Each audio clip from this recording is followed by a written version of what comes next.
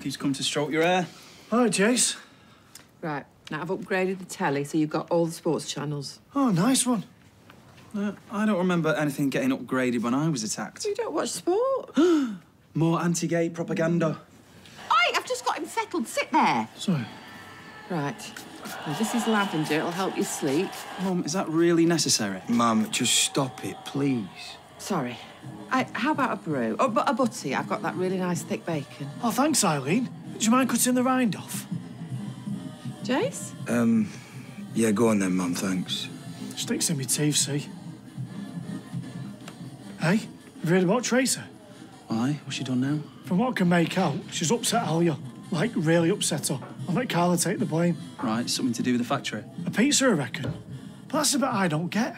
Because it was definitely a pepperoni, and Alia won't touch the stuff. Because it's not halal.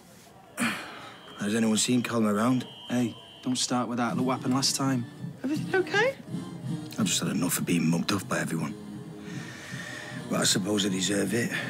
Good old Jace. Oh, well, I love that you're nice. Well, things are about to change. So prepare to be unproud, Mum.